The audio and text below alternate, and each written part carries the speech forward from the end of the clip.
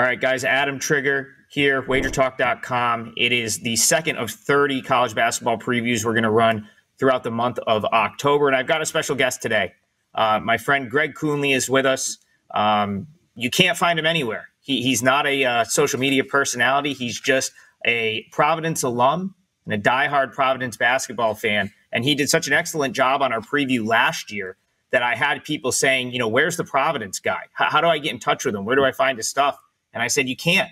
But, I passed along a couple of messages to him. He's locked into Providence hoops, and he's going to help me figure out what we're going to do with the Providence Friars this year. So welcome in, Greg. Thank you for taking the time, to chat with us about Friar basketball. And the point of this preview is to kind of build toward, what we're going to do with this team come November 4th when the season starts, and we're, and we can bet on them. That is the point. It is a betting preview. So welcome in. How's it going? And just tell me your general excitement going into year 2 of the Kim English era in Providence. Yeah, thanks for having me on again, Trig. Pleasure to be back. And people really, really, really want to find me.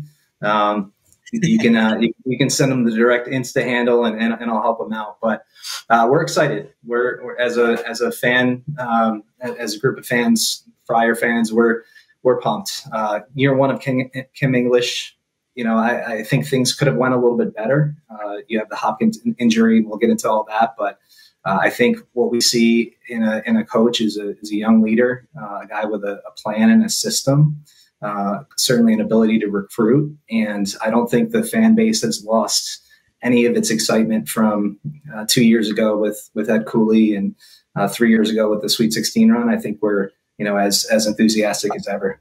Yeah, I mean, I'll just chime in on as regards to Kim English. I love this guy. I mean, I got a chance to watch him closely and kind of meet him in passing down in the Bahamas last year at the Baha Mar Classic. And, follow Providence throughout the season. He's someone I followed during his brief tenure at George Mason.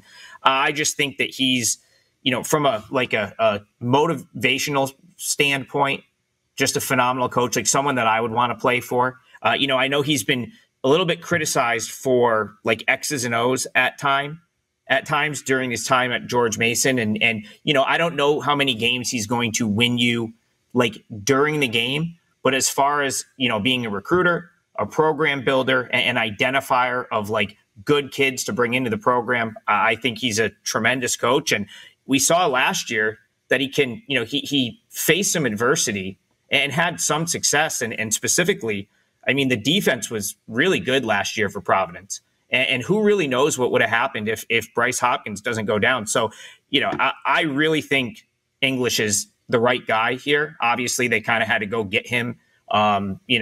It was unexpected that Cooley was going to leave, but I think they found a winner, and I think he probably has this team take a step forward this year.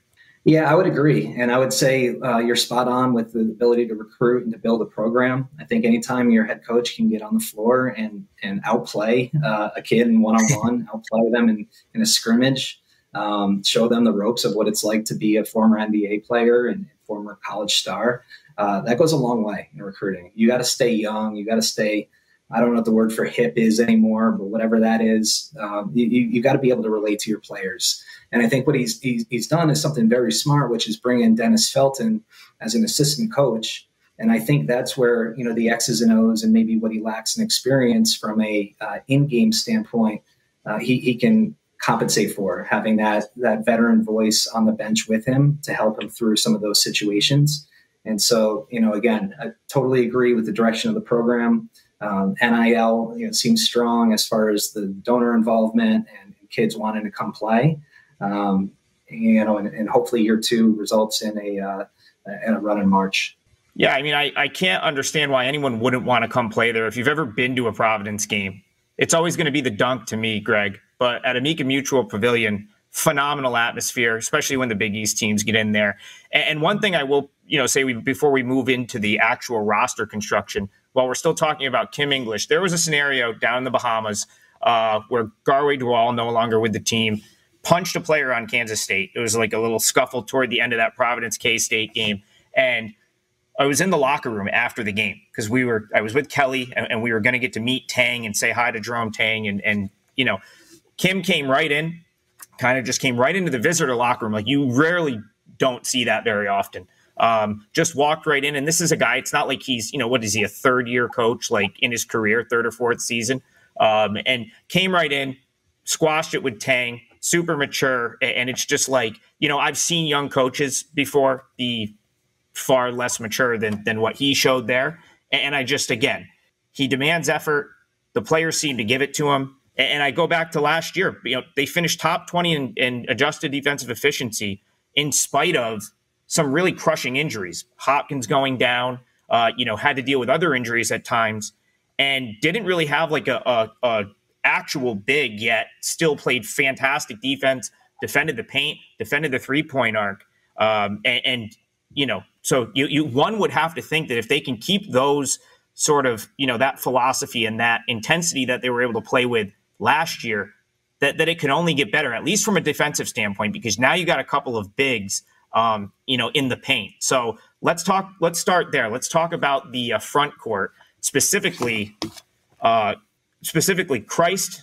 I'm going to butcher these names. I don't know if you've got the pronunciation down, but I know it's Essendoko. I will murder the other name. So, but we've got a couple of 7-footers now that they didn't have last year. Talk to me about these bigs and how they can make an impact on the defensive end. Yeah, we'll talk about Essendoko, and for Oswin, we're just going to call him Oswin. We're not going to make any attempt at his last name, though I do think eventually he will be a guy that most people in the Big East will know and maybe nationwide as well. But you mentioned it, 2 7-footers, right? Last year you have Josh Oduro, really big, strong guy, positional player who can use his body to get to rebounds and to post up and to be effective on offense. And now you've got 2 guys who are kind of the opposite mold of what you look for in a big that are playing above the rim. Oduro is a guy who's going to use spin moves and fakes and use his body to clear out. These 2 are above the rim. They're above the square. They're above the entire backboard in some of their highlight tapes. And so I think what that's going to allow for, block shots are a great stat. There's no way to quantify shots altered or guys coming into the paint and not finishing at a clip they normally would because of the presence of big dudes like that. And so I think that's going to allow for the Providence defense to be very aggressive on the perimeter, go for steals, ball pressure, be able to get in passing lanes. And if they get beat and if they get driven by, you'll have those guys in the back to clean up the mess. So, whereas Devin Carter was an all-American type level defender, I think you're going to see a lot of guys take a step forward in their individual defense and as a team, knowing that, instead of having a guy who's closer to the ground in back of them, they're going to have some guys who can swat into the third row. Yeah, I'm super excited about Essendoko because he's a guy, I watched a lot of at St. Joe's. I felt like there was times where he looked as good as anyone in the league at that position, and then other times where he looked out of place. Like that just comes with, I guess, kind of being a somewhat inexperienced 7-footer in college basketball. But the thing I go back to with Kim English is the effort he kind of demands out of his players. You even said it. He's probably the best player on the floor in practice. How many programs can say that? I know for a fact that he still gets out there and plays with those guys. And I think it rubs off, in a positive way.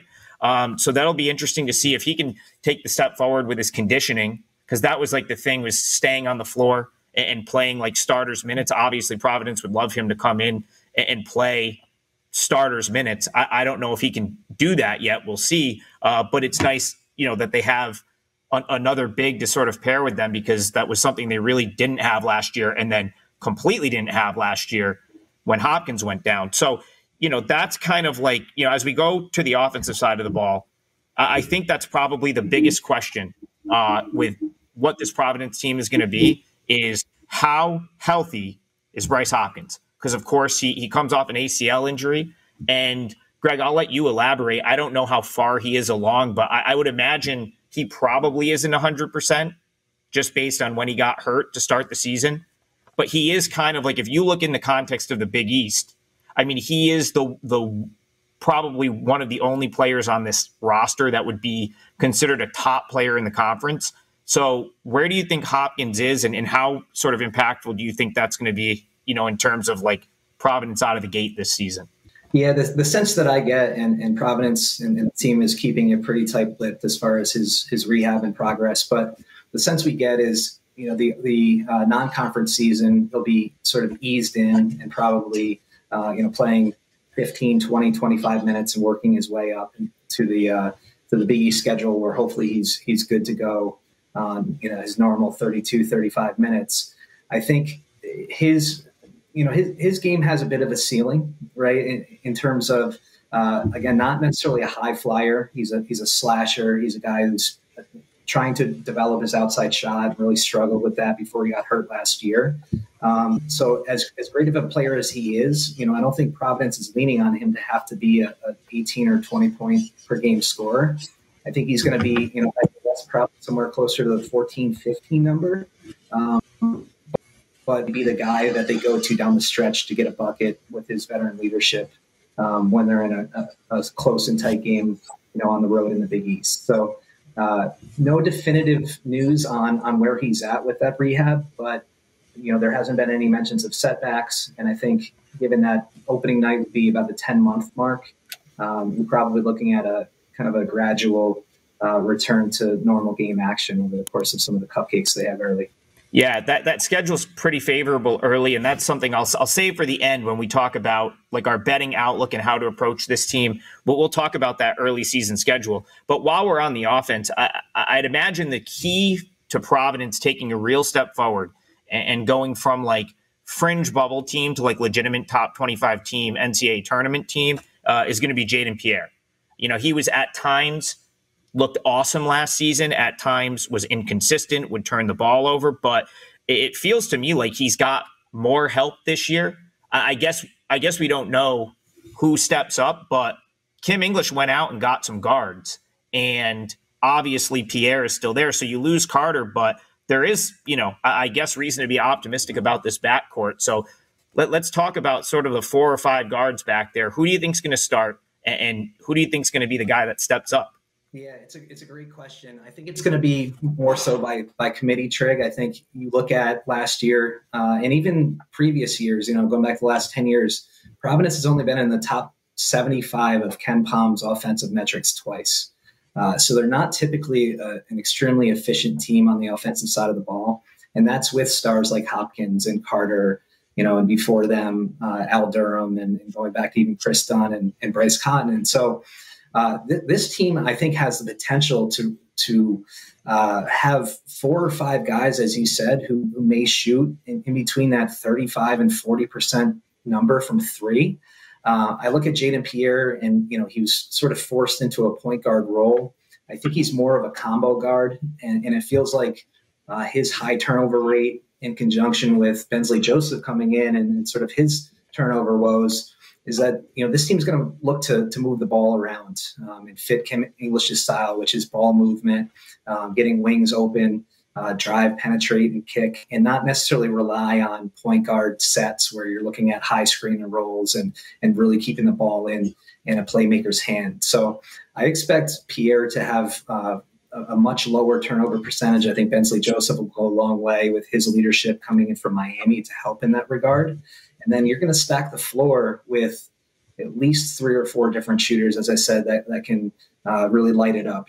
Rich Barron coming back from a freshman year where he shot 43%. Jabri Abdul-Rahim coming in from Georgia, where he was a 37% guy on a pretty high volume last year.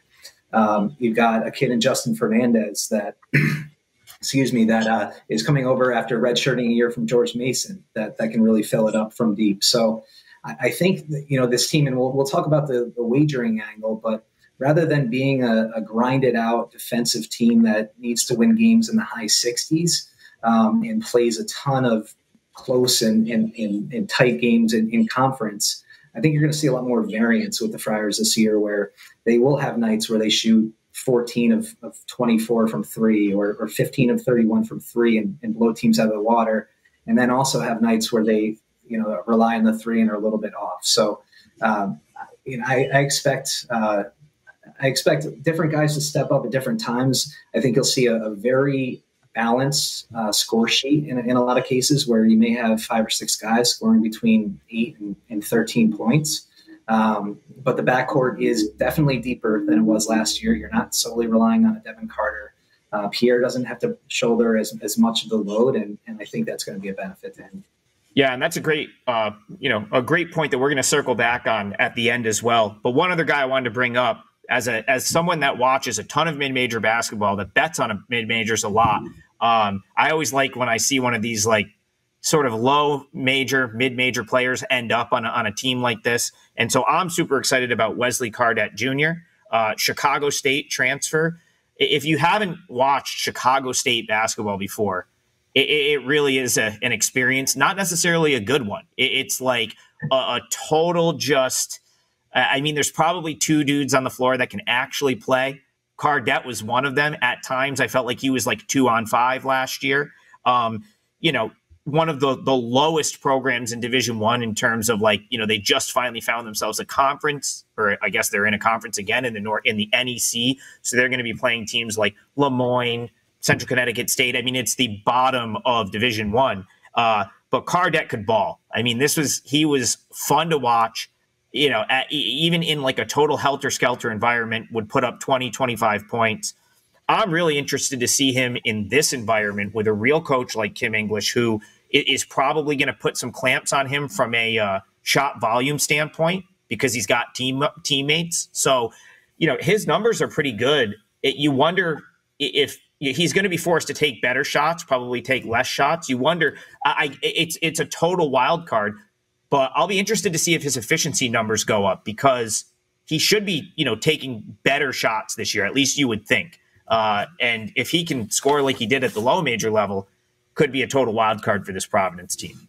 Yeah, and sure, we've had examples just in the Big East of Tristan Newton and Tyler Kolig coming from smaller, low major programs, mid-major programs, and making that jump and being all league guys. I have no reason to believe that Cardette won't do the same. And I leave him off that initial list of wing players and shooters that I mentioned before because he is the one guy that I think is more dynamic and the guy that I do expect to lead the Friars and ultimately in scoring. His ability to get to the hole, to get to the line. Like you said, he's playing 2-on-5 for 3 years in his career and now can go to a program where he's not going to draw as much attention and he's got some help around him. So, I don't know that he, again, is a 18, 20 point per game guy. I don't know that he has to be. But depending on what happens with Hopkins, I think he's absolutely option number 1 or 1A to be the guy touching the ball at the end of the game, to draw a key foul, to get to the free throw line, to score at multiple levels. And we're excited. I don't see a reason why, a guy like that can't succeed in a system with better players, especially knowing that it's his final year and he's playing for something meaningful for the first time in his career. Yeah, like I said, I think I told you offline before we started this. I think he's the wild card if he pans out. And, there's examples of a guy like him not working, maybe just as many as there are where they do work. But, I mean, if they can sort of like harness his ability and turn him into a guy that can score 15 a game in the Big East, could be very dangerous, in the context of this team. So that brings us to the betting perspective here. And this is a betting show. We are, this is a betting preview. So we want you to leave with an idea of like something actionable for this team. And so my 2 questions really are this. 1, how quickly is Hopkins?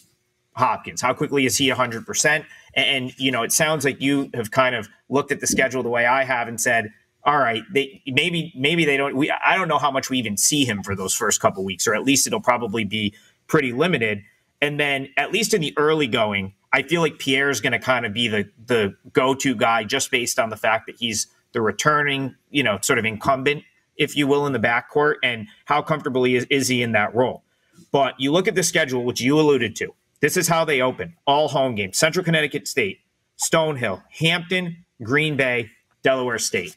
I mean, not good basketball teams. That being said, I will be looking for a spot in those first 5 games, probably to take a big number. I don't know who I trust enough. Out of those teams, like Providence might be able to smash any of those teams, regardless. But I have a feeling maybe it's Hampton, maybe it gets Green Bay, like somewhere in there. Providence, they're going to be a major favorite in those first 5 games. I don't think they're going to cover all 5. I actually probably would be surprised if they cover more than like 3 of those based on what I think the numbers are going to be. But then, Greg, you guys go down to the Bahamas for battle for Atlantis, playing Oklahoma, potentially Arizona, a big home game against BYU, a big rivalry game at Rhode Island, and then a neutral site game against St. Bonaventure, and then right into Big East play. So the way I'm kind of looking at this team, and I'll give you a chance to rebuttal, is I'll probably look to play against them at some point early. But if everything pans out the way I think it's going to, they're probably going to be a sneaky bet in Big East play and a good team to play on. So long term, I'm thumbs up on Providence. If they stay healthy, I think Kim English will have them playing really good basketball when it matters going into January and February. But I will probably look to fade them in the early going. How are you kind of seeing it playing out for this team?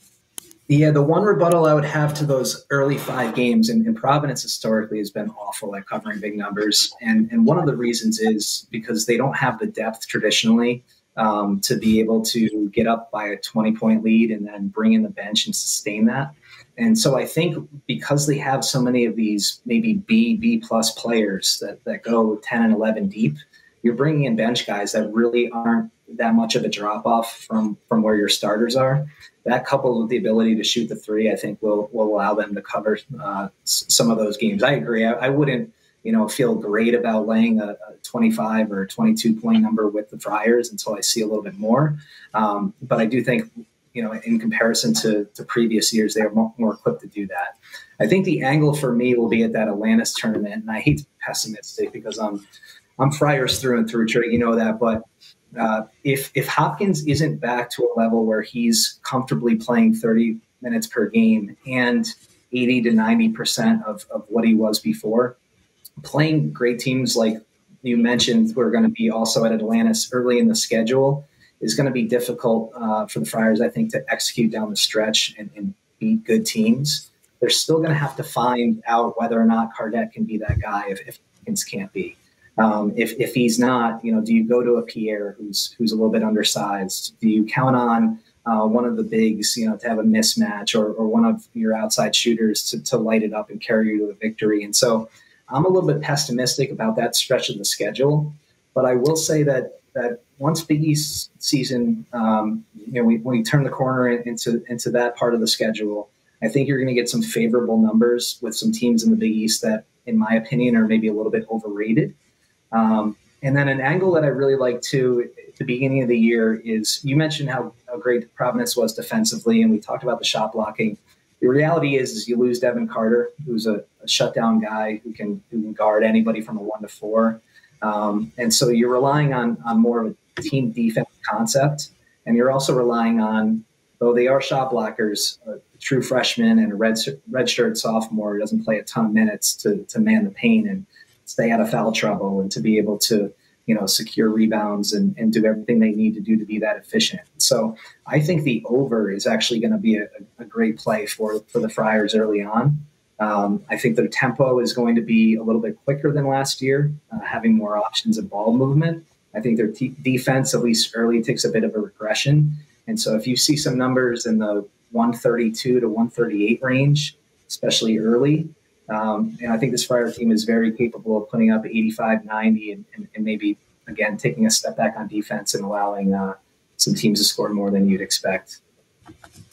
That's a great point. And, as all the good things we've said about Kim English are things I truly believe, but I'd be remiss if I didn't point out he doesn't have a great record in close games. Even if you go back to his George Mason days, he has not been great in those like one possession games.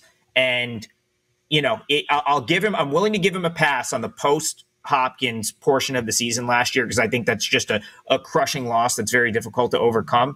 But it's worth pointing out that he didn't have a great track record in close games at George Mason. And, there's been nothing since to really refute that. So, yeah, I'm kind of with you, though. Great point on the over. Didn't really think of that. I definitely think based on last year's numbers, you are bound to get some very playable totals early in the season with Providence, because all the metrics show them as a top 20, defensive team from last year. So that wraps up our preview. a big shout out to Greg for taking the time to join us and talk some Friars basketball. Like and subscribe to the channel and keep an eye out. We're going to have 30 of these before it's all said and done going into tip-off on November 4th. That was Providence Friars, and we'll see you guys again tomorrow for a different 30 for 30 preview right here on Wager Talk TV.